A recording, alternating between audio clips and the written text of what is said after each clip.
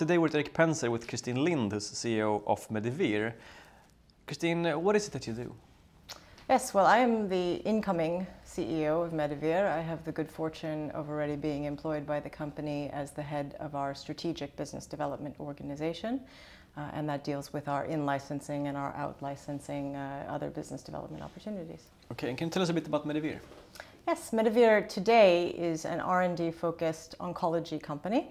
We spend all of our time in R&D, not in commercializing any longer. And our entire indication focus is in the area of oncology. We very briefly have two pieces to the business, what we call our proprietary pipeline, which are the projects that we develop ourselves in-house, entirely focused on oncology. And we have what we call a partnership pipeline, which are the projects that we develop in collaboration with partners to generate more value for the projects. But you actually recently made the change towards oncology. Yes, Why did you do that? Yes. Medivir has traditionally been known for its antiviral programs, especially in the area of hepatitis C. We've come to the conclusion that from a market opportunity standpoint, this was taken about 3 years ago already, the hepatitis C field would not be sufficient to really sustain value in Medivir. And therefore we looked for opportunities of additional places that we could expand the company from an indication standpoint. Oncology presented a very good opportunity, both as a good fit for our technology, our scientific platforms, in terms of areas that we could take them next and build new projects, as well as also being a very valuable field to have new projects in. You've also made some restructuring within the company. Can you tell us why this was necessary? Yes, absolutely. It is unfortunate sometimes that you have to take restructuring decisions. Part of this was for us to be able to enable more nimble value generation.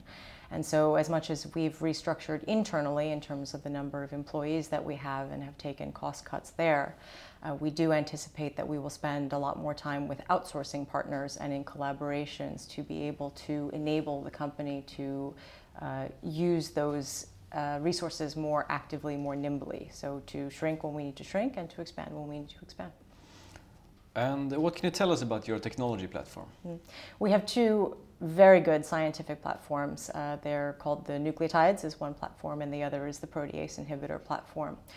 Important there for people to understand is that it's from those that we're able to generate all of our projects, and they're based on the combination of chemistry experience that we have at the company, biology experience that we have at the company, and then just many years, over 20 years actually, of operations in terms of knowledge and experience to be able to apply those to a variety of places. In this case, in the case going forward, it will be solely in oncology, but those platforms are where we are able to continuously generate new projects such that we can develop them further or so that we can out-license them. And can you tell us a bit about how you screen for new business opportunities? Sure. It comes both internally and externally, so we look for new opportunities wherever they may present themselves. Internally, it's about finding places where our scientific platforms can add the most value, where we believe that the indications are well applied to our scientific platforms, where we can generate new value-creating projects.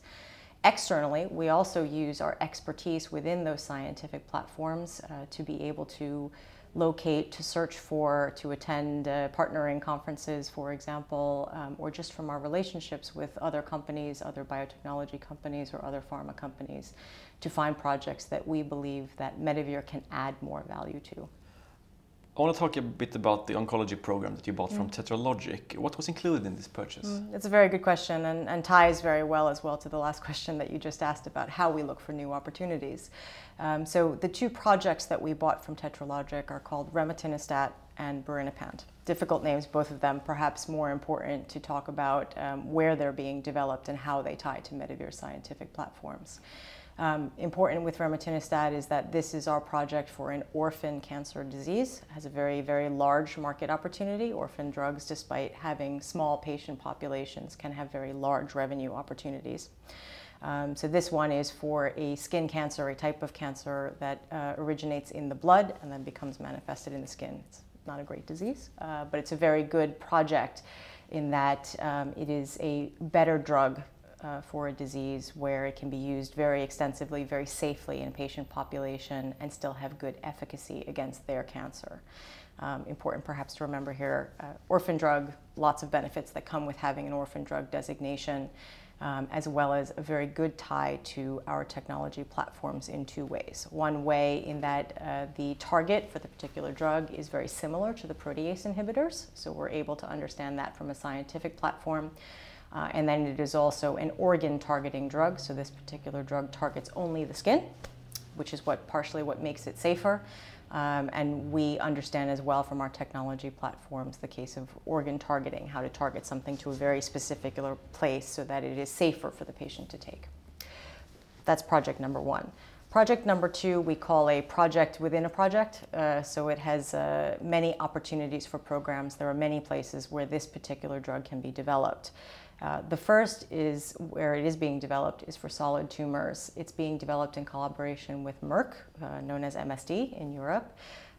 They are providing their drug Keytruda, which is one of the great immuno-oncology drugs on the market today, and we are putting birinapant together with Keytruda in solid tumors.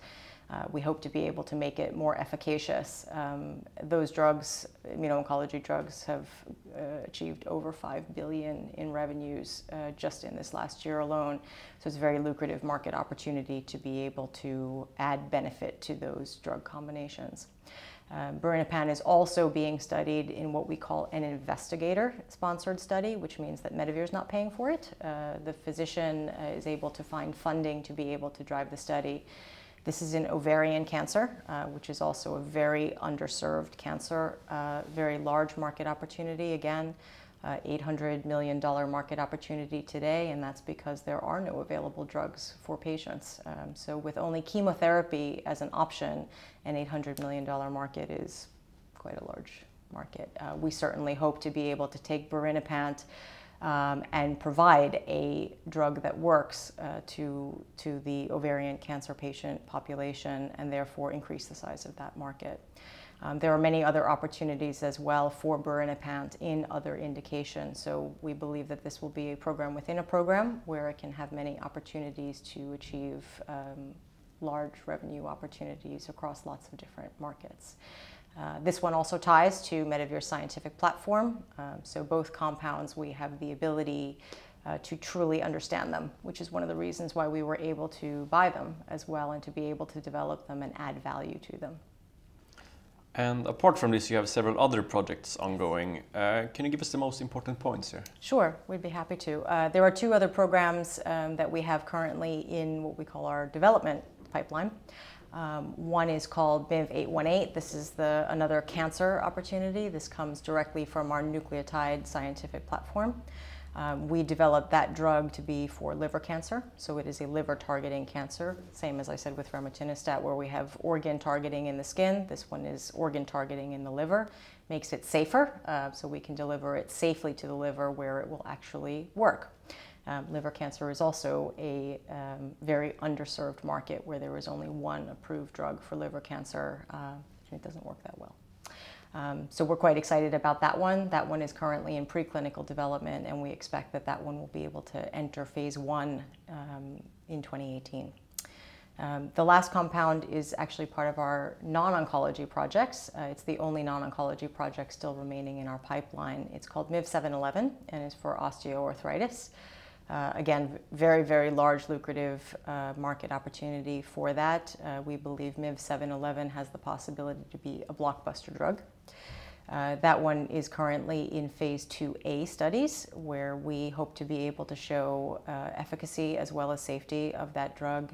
And the data for that particular drug will be coming in the third quarter of this year. So very soon we will be able to see whether we've been successful in developing that compound.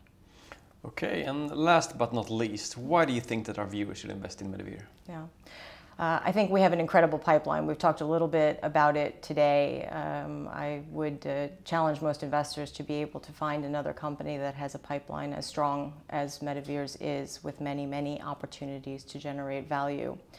I've said this in the past as well, but I think if any one of our programs were to succeed, it would be quite a good investment, a good return on the company. And investors who invest in Medivir have many such opportunities to be able to see their investment return to them, hopefully manyfold. With that, I want to thank you for coming and wish you good luck in the future. Thank you very much. Thank you.